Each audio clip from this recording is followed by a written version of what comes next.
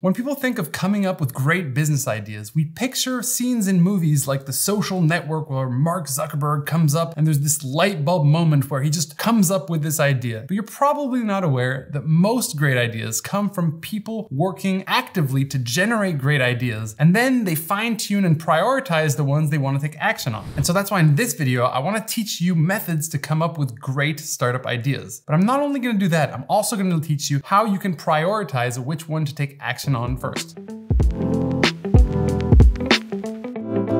What is up, my friends? Welcome back to the Startup Studio. I'm Christian Peverelli, co-founder at WeAreNoCode, and we teach people how to build startups leveraging no-code, which is this awesome new technology that allows you to build apps, websites, and much more. So if you're interested in becoming a founder of the future and building your own company, then subscribe to this channel right now. Okay, so when we talk about coming up with awesome business ideas, yes, it's possible that that idea will just come to you in a moment, or you might be experiencing some kind of problem and then you can come up with an idea for a great product. But oftentimes we want to make this an active process instead of passively waiting for one of these light bulb moments to happen to us. And regardless of which method you use to come up with these ideas, you want to be sure to write down these ideas so you can later analyze them and go a little bit deeper and then choose one of them to take action on, because we don't want to be scattered all over the place, testing out 1,000 different ideas. It ends up wasting a huge amount of time for founders. I can tell you from experience. And you have to have three main components to make a full business idea. One of those is the customer. Second one is the problem that that customer has. And the third one is the business model that you're going to use to transform this idea into a business. Okay, so now the first method to come up with business ideas is called the problem-based approach. And if you've already listened to any podcast or learned anything about entrepreneurship, you probably know that people ask about the specific problem that you are solving for a customer. Why? Because problems are oftentimes things that humans don't like, and we're willing to pay money to not have these problems again or to help us solve them. So LegalZoom, for example, solves the problem that starting a business is incredibly tedious and sometimes quite expensive. In our company, WeAreNoCode, we know that a lot of people are not coders, but they need to build a platform to launch their business. So that's what we help people with, the problem of not being technical and wanting to launch a business, and also just not having that much experience launching businesses. And Tinder solves the problem of having to find a date. And if you dig a little bit deeper, pretty much any business that you can imagine has some kind of a problem behind it. So by identifying problems and who is having them, we can oftentimes build products, build companies that are going to be able to solve those for individuals. A great example of that is the founder of Dropbox, who had a specific problem. He was one day going from his home to work and he had forgot his flash drive, which actually had all of his work on it. And he was really frustrated with the situation. So he told himself, I never want this to happen again. And then he created the cloud storage system that is Dropbox today. So here the strategy is to find problems that happen on a recurring basis. For 30 days, I want you to come up with problems that you are experiencing or other people around you are experiencing as well. And I want you to write those down, and then you can transform those into potential solutions that could solve that problem. So if each day you just come up with 3 problems, at the end of these 30 days, you're going to have a list of 90 different problems you could potentially solve. So make sure to write down your problems. One thing with this technique I often see is that people come up with a very specific solution to a problem, but oftentimes there's several solutions that we could use to solve the problem itself. So don't be too closed about coming up with more than one solution for each given problem that you have. The second method of coming up with business ideas comes from Peter Thiel. He's one of the founders of PayPal, and he also runs Palantir Technology. Really weird guy, but he's an amazing entrepreneur and wrote a book called 0 to 1. If you haven't checked it out, probably want to do that. In one of his books, he asks one key question: what amazing business of the future is not being built today? And so the concept behind the future-based approach of coming up with ideas is all about predicting the future, right? It's essentially looking at trends. Those could be political, those could be social, those could be technological, or all sorts of trends really, and really predicting where we see that going and then building a business or building a solution with that specific trend in mind of what the future will look like. So no, this is not about looking in a crystal ball and knowing the future. It's literally just looking at specific trends. So for example, there was a political change that essentially allowed people to start doing crowdfunding, so to raise money from the crowd for their startups. And that dramatically influenced the number of successful startups that started popping up that allowed people to do this kind of crowdfunding. So you can see that just one political change or a trend can give way to lots of opportunity. And especially these days with the financial crisis and the repercussions of COVID, there are so many things that are changing, and those changes are giving way to lots of opportunities. So try to come up with 5 to 10 trends and then come up and write down opportunities that might be presented in the future because of those trends. A technological trend, for example, that gave way to an awesome opportunity was the opening of OpenAI, which allows people to leverage AI within what they're building. Amazing companies were created like Copy AI or Jasper to be able to leverage this technology just based on one trend change. The third method is called idea sourcing. Basically going out there and coming up with ideas by being inspired by other people. Now here I'm not telling you to rob people's ideas, but you can go on websites like AngelList or Product Hunt or BetaList to be able to find awesome ideas. And then you can slightly adapt those ideas so they can become completely different opportunities in the market. There are also online repertoires where people are actually giving away ideas. You can listen to podcasts that could be useful towards that. Research great ideas to build in 2023, for example, and you'll find a couple articles and that might give you a little bit of inspiration. And then you can develop upon that base idea, right? You don't just want to take an idea and just copy it. I mean, you could do that, but oftentimes you want to have some kind of an original twist to something that might have been done before. Method number 4, the remora strategy. I'm actually the one who calls it that. A remora fish is a fish that essentially lives off of much larger mammals in the ocean. So they help sharks, for example, clean their teeth, and in exchange, they get free transportation and get free food. And so the remora strategy is about identifying a large and growing business where there are opportunities, smaller opportunities to build million-dollar companies with products that are related. So for example, Airbnb is a very successful company. You could come up with an idea where, oh, well, most hosts in Airbnb actually need those mini shampoos and shower gel, and it must be really frustrating for them to go every single month out to buy new ones. Maybe you create a subscription box that allows people to get that on a monthly basis. And because a company like Airbnb is never going to get into the market to start selling shampoos, it's a perfect opportunity for you to take advantage of. In addition, their growth is going to provide more demand for your product. So you actually are able to ride on the shoulders of giants. So right now I want you to identify 3 companies that you like that are growing and awesome, and then come up with specific businesses that might be able to serve other products and services to those same customers. By the way, if you want to learn step-by-step how to come up with great business ideas, we have an awesome course in our academy that's called the WeAreNoCode Academy, and you can sign up for only $49 and you can literally just follow these things step by step and very much in depth. Excellent. Now strategy number 5 is called niche it down. So for those of you who don't know what a niche is, it's actually a smaller segment of the customer base. And what we're really trying to do here is to identify platforms or companies that really service a wide range of different customers, and then to choose one small segment of those customers that we believe we can service better. So a great company that I trained called Butterfly, for example, they created an Uber for handicapped people. Handicapped customers have different needs. They need the support of the driver, for example, to help them to be able to bring them from the home into the vehicle. Sometimes they even have a wheelchair, so they need help and support doing so, which means that maybe the vehicle that they need is different. So by catering to those specific needs, we're able to be better than large companies at servicing specific small segments of the market. And that's the whole strategy behind niche it down. So come up with a couple companies that are really servicing a large number of people. It might be a company like Upwork or Udemy, and then find a specific customer that you feel is not being properly served, and then think of a specific segment that you might want to target as a whole entire new business. One of the keys here is to make sure that there are slightly different needs than just the general thing they're getting with this other company. You add value, people will come to you for that specific service. Now, number 6 is digitalization. Digitalization is basically the fact that everything is going online. And those old fax machines or doing things by writing it down on pen and paper are no longer as efficient as they could be. So here the strategy is to identify places where paper, pen, fax machines, or any kind of old school way of doing things are taking place, and then to figure out what might be a good way to solve this problem with a digital product. And that's because these days everything is happening online. Whether you're selling software, an app, a t-shirt, or apples, you're gonna need to have some kind of a platform that can showcase them, like a website. You might even have an app. And the great thing is that you might be able to digitalize or to create software that solves this problem for someone in a better way. So the strategy here is to understand things that are still happening manually and that could be more effective, and then to digitalize them, either through business automation, so you can create automations, or building software around those things. Now, if you follow these steps for just 30 days, you're gonna have a huge list of ideas. But now we come up with the bigger problem, right? It's that we can't take action with all these different ideas. So which one do we choose? And here, usually what we're gonna do is a decision decision matrix. So essentially, you can line up all those different ideas. You can come up with criteria and rate them from 1 to 10 from those different criteria. For example, how good are the customers? Do they have a lot of money? Do they not have a lot of money? Are they easy to access? Are they not? Another criteria might be, is this a good fit for me? Am I passionate about this? Could I work on this for the next 3 to 5 years, 10 years even? Another one might be, how large is this market, right? Is this a really big opportunity? Is this a small opportunity? You got my point. You want to really come up with the criteria for this decision-making process. And then what you want to do is rate each one of those ideas from 1 to 10 in that specific criteria. You come up with the total, and then you can rank them. And it's not because one of those ideas is ranked number 1 that you have to choose that. It just gives you a way for you to be able to visualize which one might be the best to take action on. But ultimately, that is up to you. If you're enjoying this video, like and subscribe, watch other videos. And if you want to learn how to launch your business, check out WeAreNoCode.com. We'd love to help you do that. We teach people how to build apps and websites themselves with no code, no developers needed, and how to launch your business cost effectively. See you in the next one. Let's